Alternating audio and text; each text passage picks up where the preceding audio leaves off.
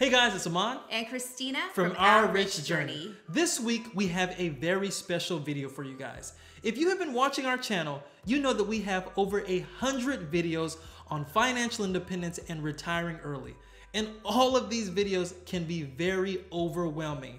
In fact, we created these videos as a diary of our journey towards financial independence. So sometimes the sequence doesn't always line up. And we've gotten a lot of questions from people asking us, where do they start their journey? How do they start investing in the stock market? And maybe if they're already investing, how do they optimize those investments for FIRE? Well, today we are sharing with you a course that we created that walks you through those steps from A to Z. So in this video, we are sharing with you a module from our course. And in this module, we are going to show you how to calculate your financial independence retire early number, your FIRE number, the number that you would need in order to retire early. So we hope that you find this sample video from our course useful. Now remember, this is just a sample. It's a small snippet of our overall course, and our overall course is more than 4 hours long. It has 21 modules, and it has more than 30 handouts of summary notes, homework assignments, and other resources. And it also includes a 19-page individual investment plan for you to work on throughout the course of this class. So if you guys want to see what else is in the course, we will leave a link in the description below. Other than that, enjoy this video on how to calculate your FIRE number and the 4% rule.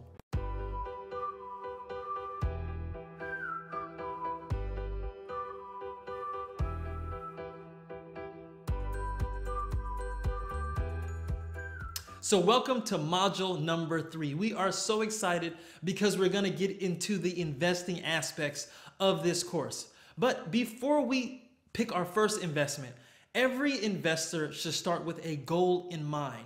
You see, by establishing your goal up front, you can better identify what investments you're going to make in the future.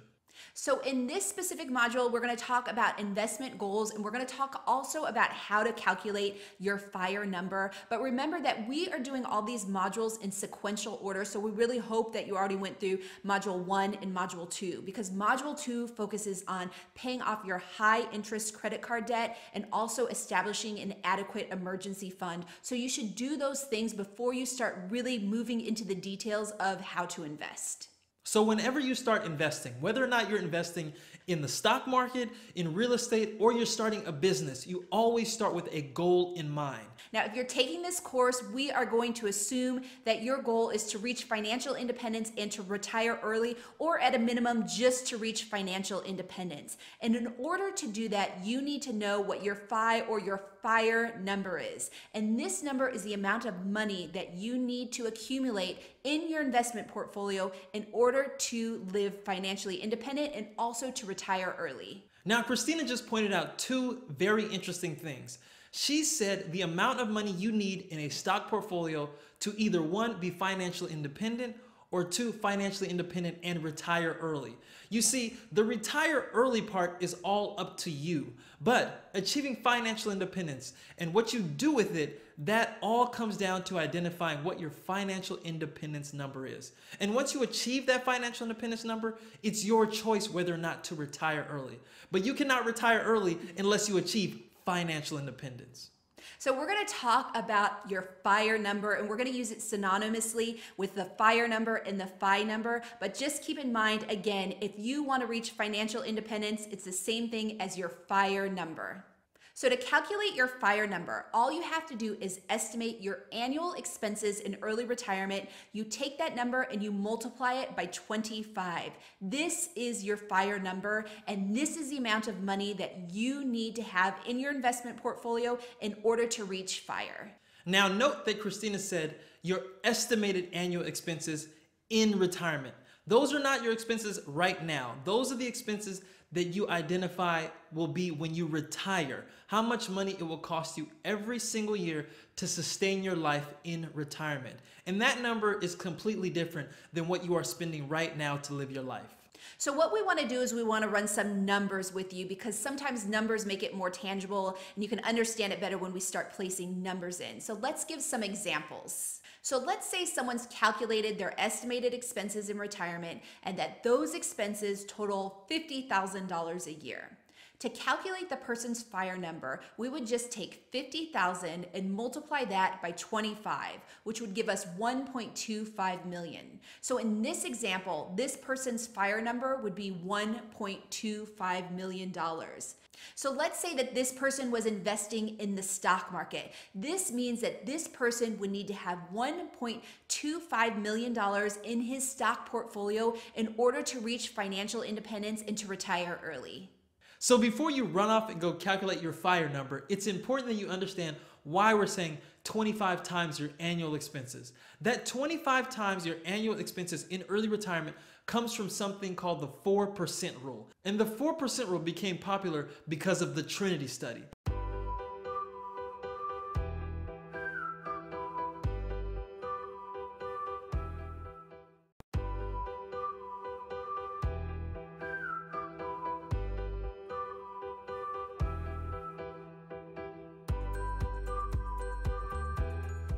So we're going to talk about the Trinity study right now and give you more details about the study, what it looked like, and the conclusions of the study, because it's really important when you're understanding your FIRE number. I mean, we can tell people that you use 25 times your estimated annual expenses, but it's really better for you to really understand the meaning behind this and understand why it is that 25 times number.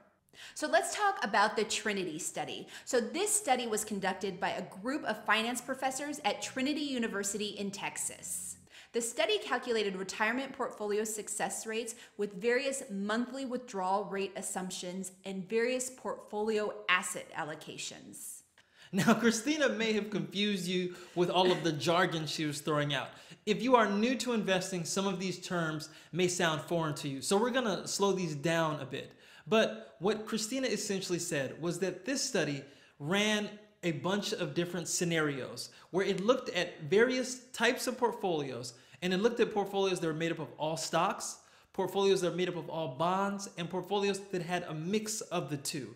And based off of those makeups of the portfolio, how long those portfolios would last before they ran out of money, based off of how much a person took out of those portfolios.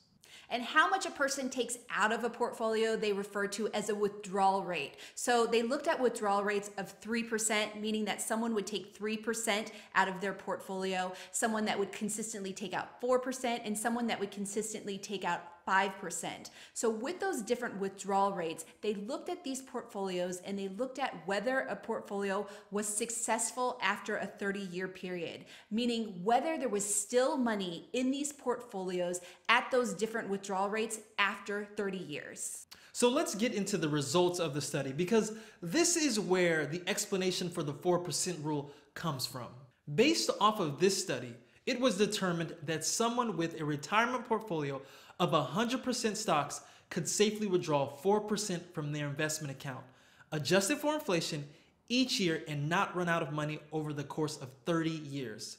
So just to emphasize that, this study showed that a portfolio that was made up of 100% stocks and had a withdrawal rate of 4% over a 30-year period had a 100% success rate.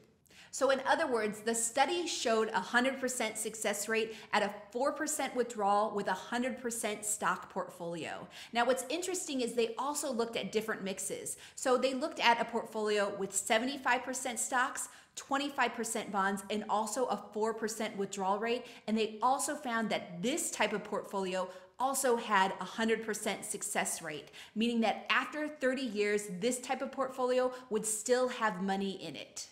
Now, there is a point in this study where the results start to vary. So in this study, they found that portfolios with 50% stocks and 50% bonds had a much lower success rate than those other portfolios. They also found that when people stop taking that 4% withdrawal rate and start increasing it, say to like a 5% withdrawal rate, the success rate lowers. So the point is, the more money you withdraw, the less likely your portfolio will be successful over a 30-year period. If you are starting to withdraw 5, 6, 10% of your total portfolio annually, the less likely that portfolio will have of success. So let's go over the specific results of the study, and we'll actually also leave a link to the study so you can read it and go through it and really understand the details of this specific study. So like we already said, a portfolio with 100% stocks and 0% bonds at a 4% withdrawal rate had a 100% success rate after 30 years. The study found the same results for a portfolio with 75% stocks and 25% bonds. Now, an investment portfolio of 50% stocks and 50% bonds at a withdrawal rate of 4%, the study found would only yield a 91% success rate after 30 years. And it gets even worse for someone with an investment portfolio of 25% stocks and 75% bonds. With this portfolio at a 4% withdrawal rate, the Trinity study determined that the success rate was only 65%. So again, seeing those numbers, those are all related to the 4% withdrawal rate. If you go higher and you start withdrawing more at a higher rate, the success rate of these portfolios lower. So that is the basis of the 4% rule. Now, just imagine if you can live off of less than 4%.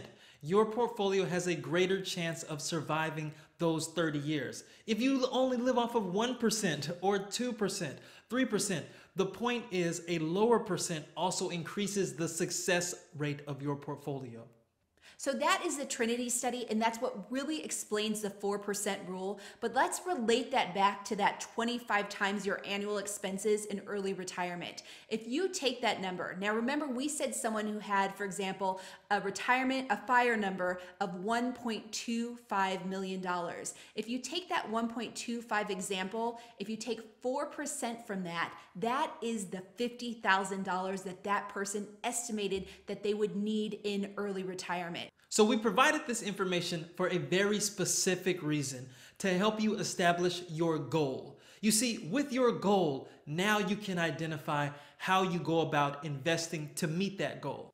If your goal is financial independence and retire early, calculate your FIRE number. And with that FIRE number, you can better understand the timeline it will take you to amass that kind of money in an investment portfolio.